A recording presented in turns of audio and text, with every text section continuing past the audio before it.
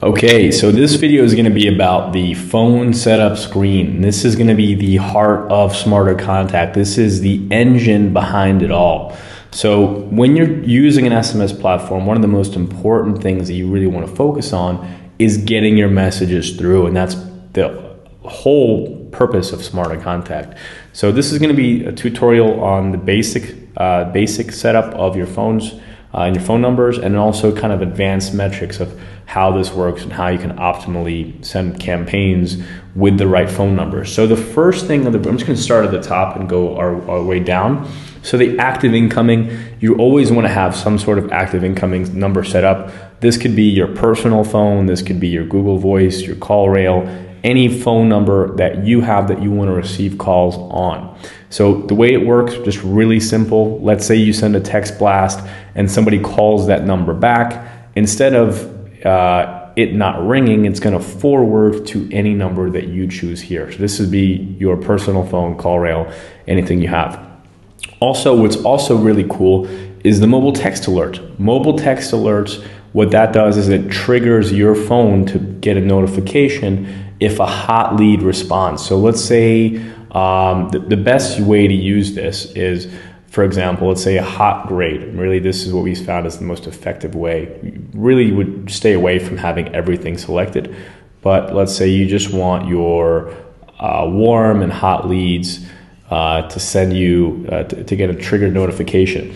Let's say a seller messages you at 6 p.m. and you're not on your computer, and they say, hey John, I'm interested in the lead. I'm interested in the property and selling you my property.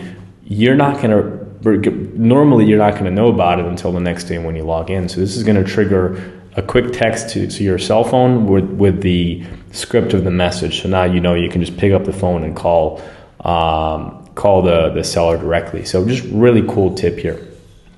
Here with the phone setup, you always want to buy a phone number that's in your local market. So if you're going to be sending a campaign in your market, you want to have a prefix that's set up that way. Here's where you buy it. You simply click the area code and you can purchase the number right from here. So very, very simple. And there you go. Now you've purchased a number, it shows up at the top, and it's all right there.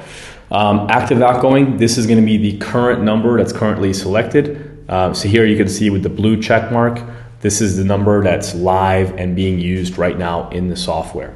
The way the software works is it's going to take that number and it's going to go down every number. So it's going to go from this number, and remember that it's going to send 200 text messages per phone number. The reason we do that is our algorithm, right? The reason you're using Smarter Contact is to make sure that your messages go through. You don't have to use spinner tokens. You don't have to use any of these silly things to get your messages through.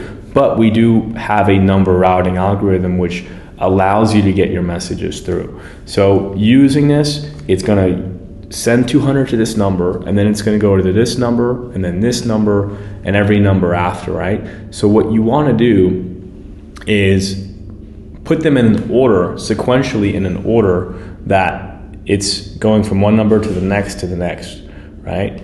So if you have a campaign, for example, in a different market, you really want to make sure that your numbers are set to the different markets. So let's say you're at 914, you change it, and it's going to start the sequence right from here. So just really cool to be aware of that. We also give you some additional metrics on each phone number that you have. So it's going to show you when it was added, when it expires, just some really basic information.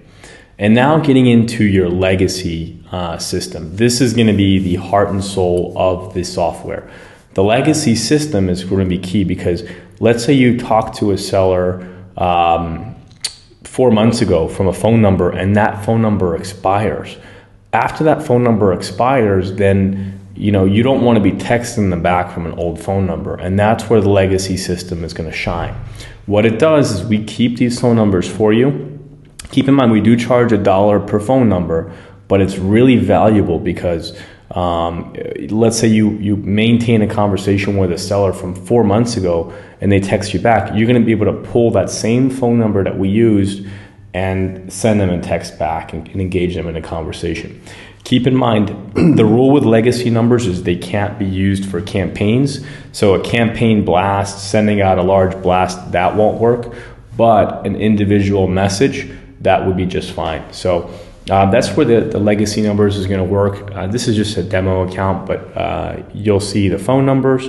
You'll see the legacy start date, so when it went into legacy, when the legacy period expires, active conversations. It'll show how many conversations you have active, and what we consider an active conversation is if you, let's say, send a blast, they responded to you and you responded back. So at least 3 messages back and forth, we consider that active conversations. And here you can track, okay, maybe I have 20 or 30 conversations going with this number, this would be one to keep. And if there's 1 or 2 or 3 going with this one, you can pick and decide which ones based on the active conversations, and we give you those metrics here. So just another huge tool. You'll see the legacy numbers. Your first few months you won't, because it's 3 months for a number to expire.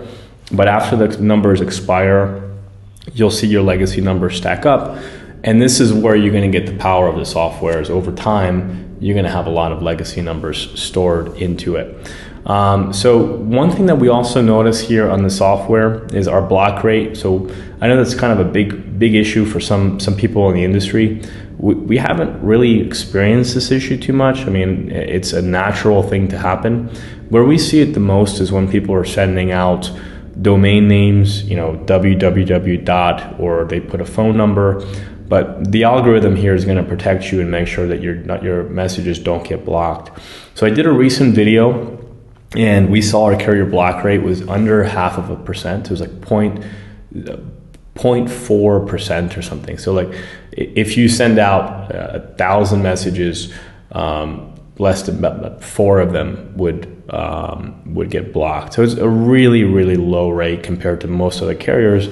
And really, this is the science, and the reason behind it is this algorithm. So just really follow the best practices, making sure that you have text merge, you're not using domain names or using phone numbers in your messages. You have at least 1 text merge field, and you should be fine. You're not going to have any issues here sending out your campaign. So this is just a really basic intro of it, but just really remember to, especially when you're building your relationship with your sellers and your contacts, to have the right phone number set up. So making sure that it's organized. And if you don't know already, you can drag and drop the lead right into the queue. So you can make sure it goes 1, 2, 3, 4, 5. So it's all stacked up. You don't have something that's out of place. That way it's all organized, and it's going to go from this number to this number to this number. So hope that helps. If you guys are still not clear or have any questions about it, feel free to reach out to our support team. We're more than happy to help you out. Thanks for watching.